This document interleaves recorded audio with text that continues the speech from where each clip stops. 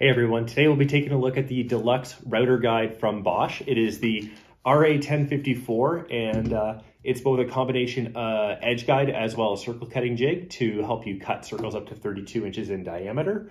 We'll be putting it through its paces in this video, and we'll be testing it out on our Bosch 1617 EBS-PK router system, which includes both the fixed base and the plunge base. The rods do mount slightly differently depending on the base that you're using, but it is compatible with both. We will really just be taking a look at a number of the features of it, the accessories that are included, go through the build quality, and also test it on a few different cuts. So it retails for $70 Canadian, $40 US. I think I paid around $50 Canadian, so you can get it on sale fairly often. And let's take a look.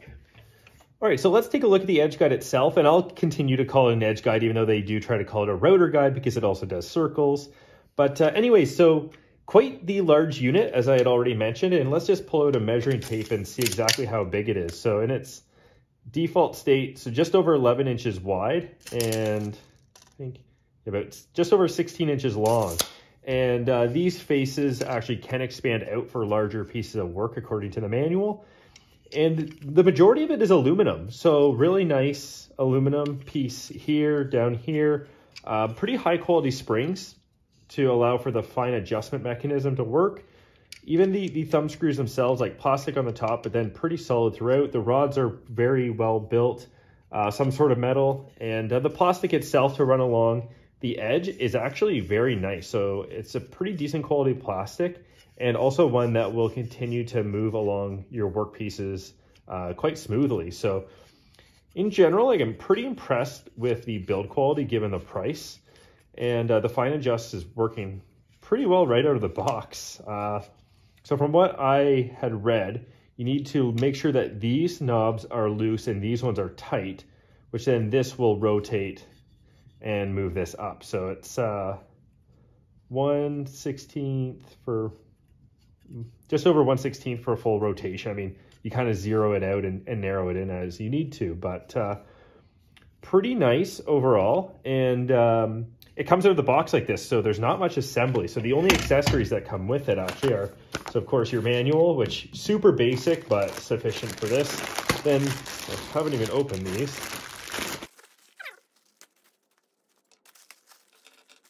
Okay, so now we have it open, and we have our dust extractor hood. So this mounts to the bottom down here, and I'll be going through this mounting in just a moment.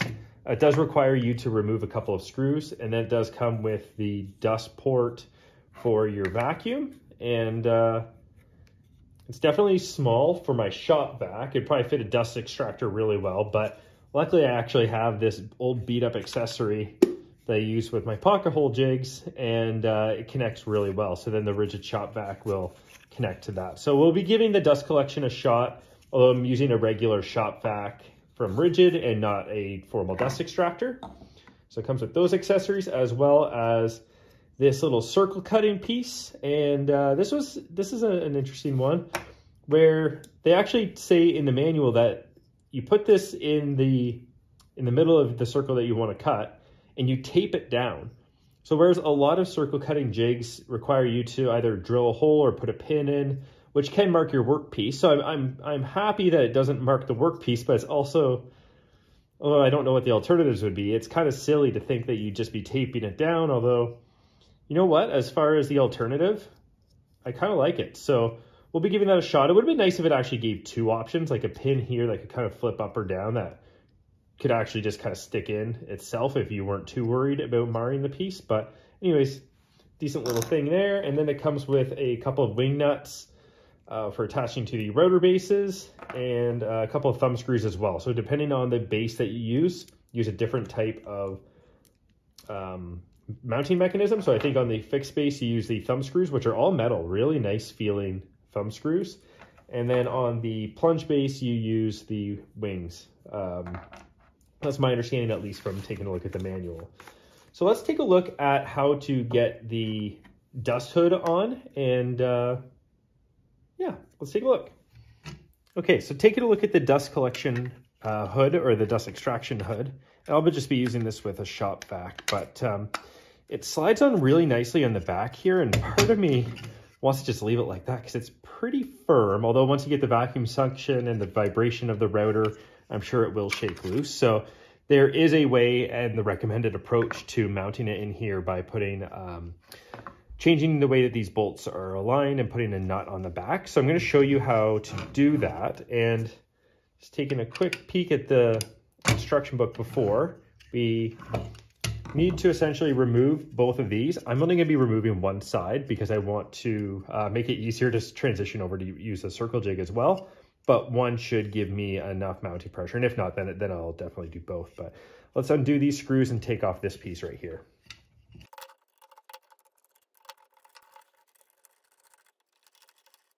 Okay, so not the most enjoyable experience, but we've got it off, and we really only need to take the one out for now. And just to show you on the back, so we'll be mounting this in like that. And part of me wants to just get two more of these hex nuts, just the right size, so I can just like put them in back there and just kind of leave it permanently in there. But anyways, we'll now flip it back over. And I think that this is the best way to do it. These kind of slide in, and it's a little finicky. So let's get this guy in first and tighten down a bit.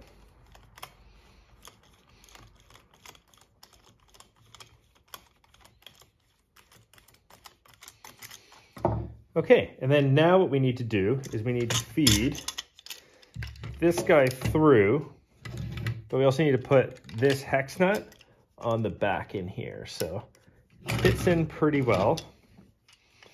Just gonna hold it there with the one finger. These are all Torx, by the way, which the more I run into Torx, the more I love it. Although here in Canada, most of the time we get Robertson, which is also great, but I definitely do prefer Torx.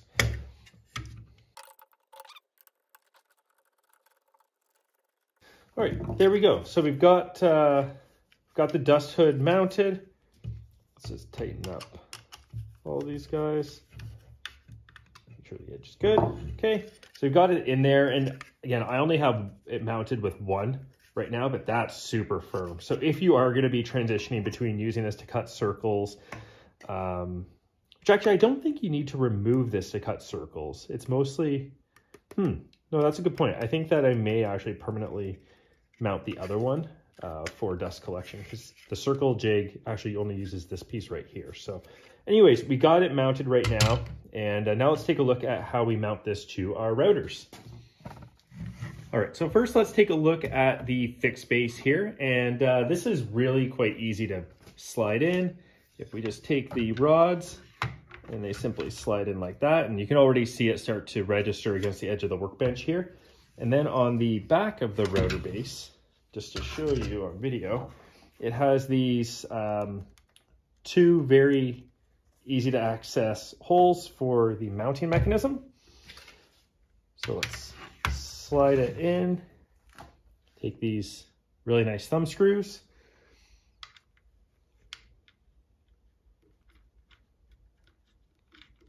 and put them in, and you're good to go. So I'm going to show you the other router base. I'm not going to put the other one in right now, but you can see that it's mounted pretty well. It holds very strongly. There is kind of a nice bit of a gap between the router and the edge guide itself. Not too much, maybe 1/16 of an inch or so, but that does help to give a little bit of room when it comes to moving it along. And yeah, very happy with how that mounts overall. So let's take a look at the plunge base.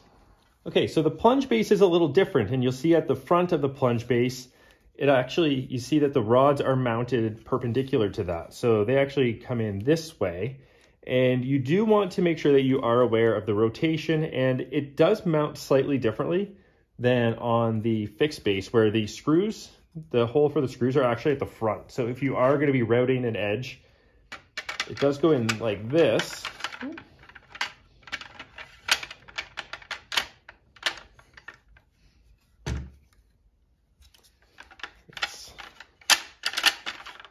There we go. Then we can take our wing nuts and throw those into these holes.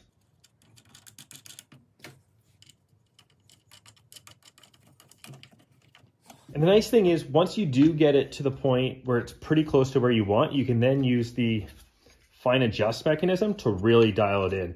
And you have a lot of flexibility here. So let's just take a look at this. So there we have it about as loose as it could be. And let's grab a tape measure and actually check to see how.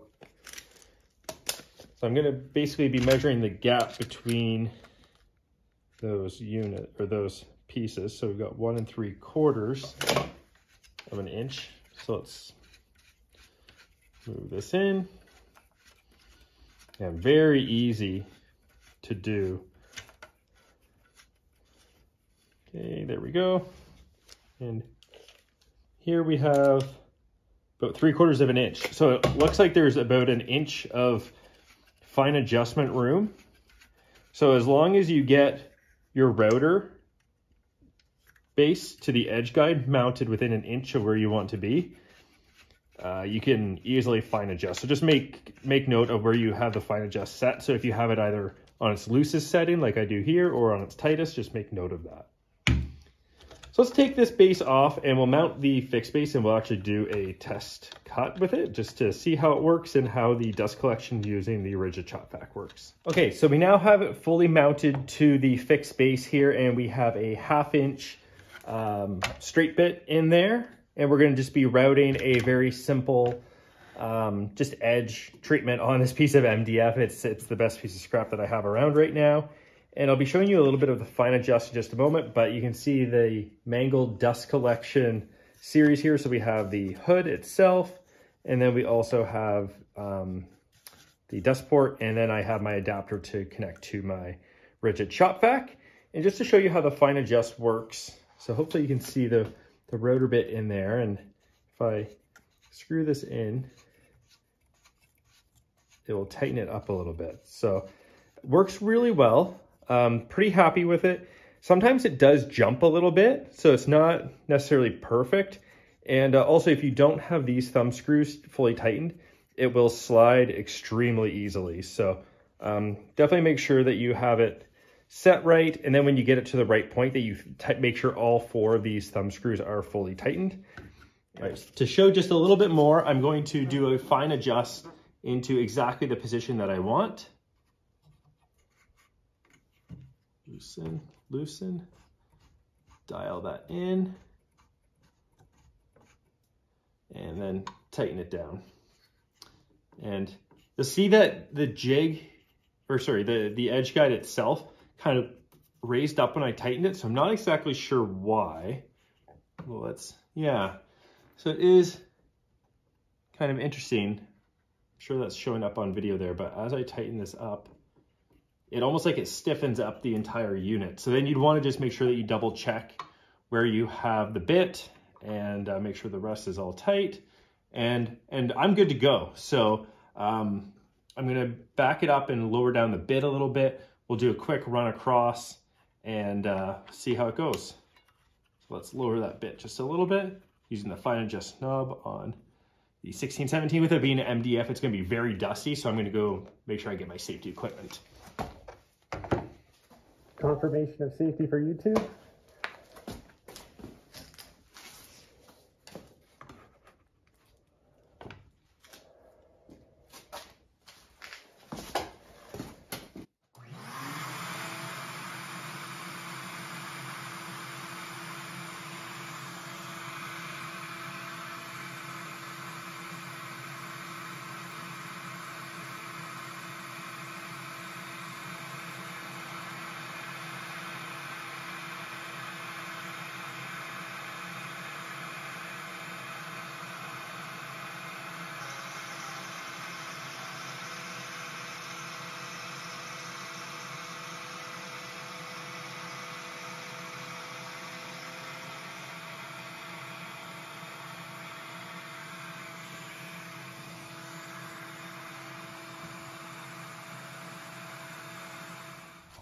Okay, so let's take a look at the edge, and you'll see, and don't touch the router bit and the MDF, it's not perfect. But pretty nice. I was very happy with how this plastic ran alongside the MDF. It's not so slippery that you'd be concerned, but it's definitely pretty nice appropriate level of friction for running across it. And yeah, genuinely pretty happy with that. It didn't vibrate much. The dust collection for MDF, given this very simple port, and I know that the bit itself was kind of like just underneath there. But I do have the router unplugged right now, by the way, so I'm not pointing my finger at the bit with it plugged in. But with the dust falling down into this, I was very impressed with how it got sucked up. There's not much dust around in the air right now. So generally pretty happy with the dust collection on this. Now, if you're routing a dado in the middle of this, your dust collection would be quite poor. You'd probably then want to switch to the dust collection mechanism that actually goes onto the router itself. So, but as far as doing an edge with this, I'm pretty happy. So let's take this apart and take a look at how circles are done. Okay, so now to adapt this in order to use the circle cutting jig, we essentially need to remove the rods and this piece back here. So we can start by removing, we can loosen these by nuts and remove these two. And if we take this rod out, whoop, we'll have to find that. Beware of springs. Probably a good thing that I still have my safety glasses on. Let's release the tension on this.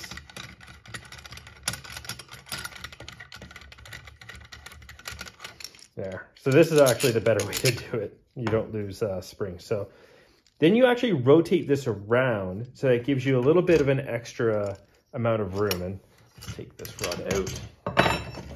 And by doing so, it essentially mounts on the top of this.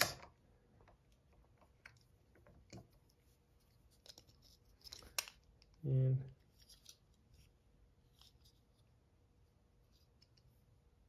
is that all it is? Interesting. Okay, so we'll be taking a look at that in more detail, but for now, let's get these rods in.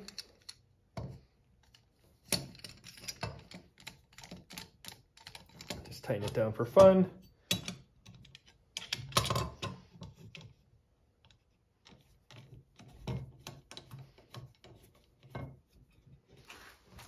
Let's grab our router. Again, this is not plugged in, so don't worry about that. And this, I believe, actually mounts from this way, so you can get a little bit more room by if you want to just like mount these just at the back. Because it's a circle, it doesn't matter if it's off kilter a little bit, it'll cut a really nice circle.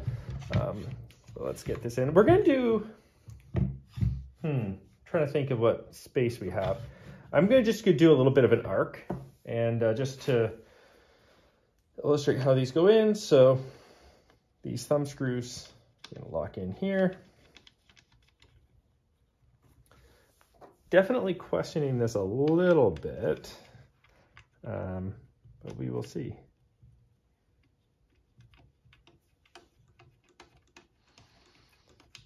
Again, you want to tighten those down, and you do lose the fine adjust on this, so it's a little finicky with getting this probably dialed in perfectly, although you can probably actually center it really well by just looking over top of this circle. And so that's it. I feel like this needs to push on.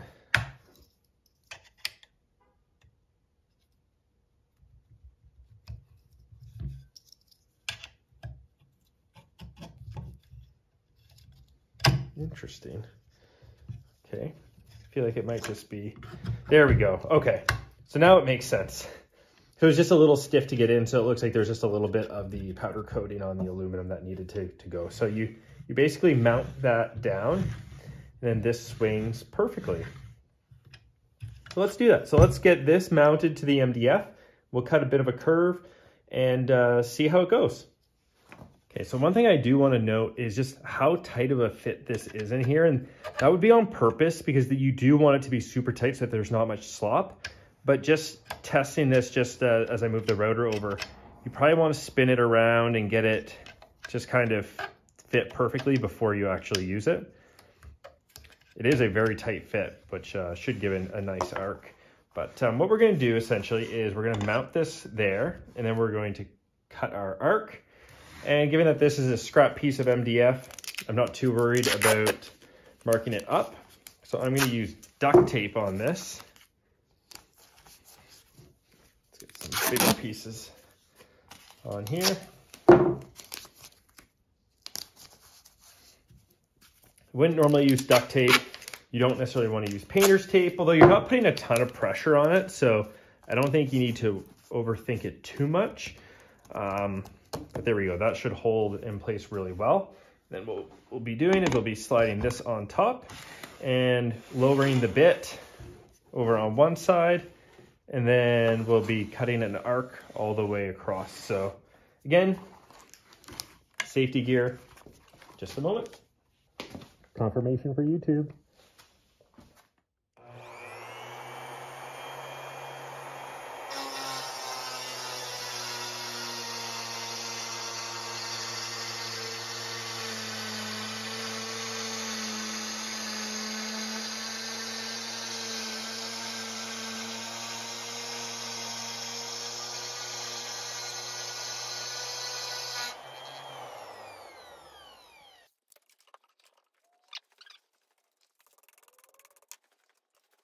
Okay, so we swept it out, and generally that's a pretty nice arc. So not sure what diameter or radius I set this to. It was just kind of a random setting to try it out and just using that 1/2 inch straight bit, but very stable. The pin itself held really well with the tape, so I'll have to review the video to see if there was much give.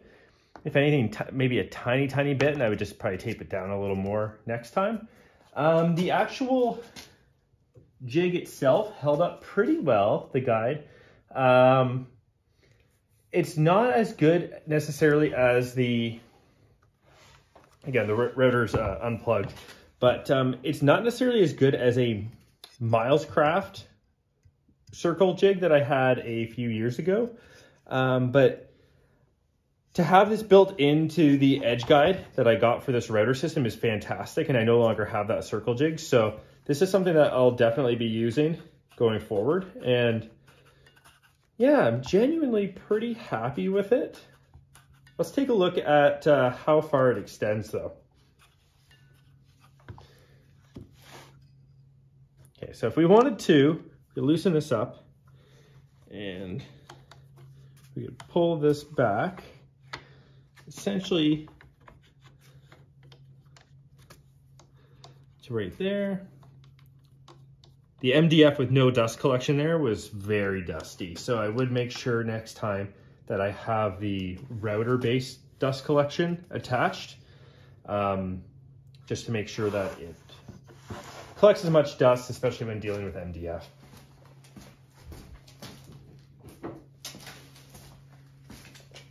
So in this case, we have a overall diameter, if we go right back to the bit, about 15 inches, and we could probably extend this back bit a little bit. So I don't doubt that you can probably get the 32-inch diameter that they mentioned. Well, 32-inch in diameter is not huge. So you're not going to be cutting like medium-sized coffee tables that are circles with this. It does have really good stability at this 16-inch setting though. So I am pretty impressed with that. Again, I wish that this mounted slightly differently or gave options. I actually might look for another centering tool or take this pin out and see if there's another way for me to do this. I'm not usually too worried about harming the board a little bit. It's just like plugging a nail hole from a brad nail. So it does have a lot of stability. That's one thing that I would say about this, is that the two rods and this nice aluminum fixture connecting them and the way it mounts to the router is quite nice. So yeah, if you are doing circles up to 32 inches and you don't need any more, this is pretty solid. Far better than I expected. So I'd say the edge guide itself, I'll give a bit of an overview in a few minutes, but the edge guide itself is pretty good and pretty close to what I would have expected. The actual circle cutting jig though is much more impressive than I expected. So again, other than how this mounts, like you can just kind of see it wobbling, but as long as you're maintaining that center point, I think I just need to hold it down a little more, and maybe some double-sided tape underneath would have actually been a better idea.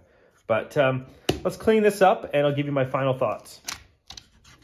All right, so here are my final thoughts. So I paid just under $50 Canadian for this router guide, and I'm happy. I know it probably doesn't measure up to the quality of the Festool. It's probably on par with the Porter cable one that I have some experience with a DeWalt router before. Probably not quite the build quality of the Porter cable, but overall very stable, I think, especially with these two rods when they're mounted. And one thing I didn't mention is that you can actually use narrower rods on the smaller Bosch routers, so more of the palm router. So you can actually use this massive guide on some small routers as well. Again, in the description below, I'll have a link to the official product page, which has the compatibility. Other thing that I didn't mention is that these plastic guides can actually move either in if you really want to seal this off and have a bit of a tight gap for some of your routing, if you're routing dados or something along those lines, but they can also expand out a little bit. So in this case, probably another centimeter or so. So if you have a really large workpiece, you can get even more stability on them. Yeah, overall, I'm happy. I mean, as far as a review goes, I'm very happy with this router edge guide for this router. I have been exploring the M-Power, or before buying this one, I was exploring the M-Power router guide, which looks like it's just a phenomenal unit, but not in stock many places in Canada. And when you add on some of the accessories, you end up at 2 to 3 times the price of the Bosch RA1054. So yeah, for me, the edge guide itself probably meets expectations. I think the build quality is pretty good. The fine adjust works well, but it does kind of jump here and there if you don't have everything bolted down evenly. The circle cutting was actually better than I expected. So I'm not the biggest fan of how this mounts, although I was mounting it to MDF with duct tape, which isn't ideal since MDF can get pretty dusty. I do wish that it gave the option to mount it with tape or provided a pin of some sort so you could screw it into the material itself. Patching those holes isn't too bad, and those of us that do cut circles are fairly used to doing that with circle jigs. So the circle jig, though, limited by 32 inches in diameter, which is fine. I don't think I'm going to run into that too often, although I have occasionally done like a 4-foot diameter table. So, but I think that you'd run into any issue with a circle jig at that point, and you need to use other things. But yeah, the circle jig, very stable with these two pieces mounted to the router. And I know you don't necessarily need to if you're doing a circle, as long as everything stays firm, you're good, as even with one mounting point. However, these two made it really easy. I think it'd be a little clunky to do really tight radius circles, but if you're doing anything kind of from a foot in diameter, again, to that 32 inches, like you get right up to the 32 inches without issues. So yeah, again, I guess to summarize, the edge guide kind of meets my expectations. I think when you factor in the price, especially the sale price, it's very good. The circle cutting exceeds my expectations, I think, with the dual mounting points. And yeah, overall, if you're in the Bosch router system, and again, check the link below for compatibility, but I highly recommend the 1054. It's an accessory that I'm looking forward to using more. And let me know what you think in the comments. And yeah, tell me if you have experience with the 1054, with the edge guides from other brands, Festool, Porter Cable, DeWalt. I know the DeWalt one's not the most well-loved, or the M-Power one specifically. I'm definitely curious as to what you've experienced with that. So anyway, there's my review and pretty in-depth overview of what this router guide can do. So thanks for watching.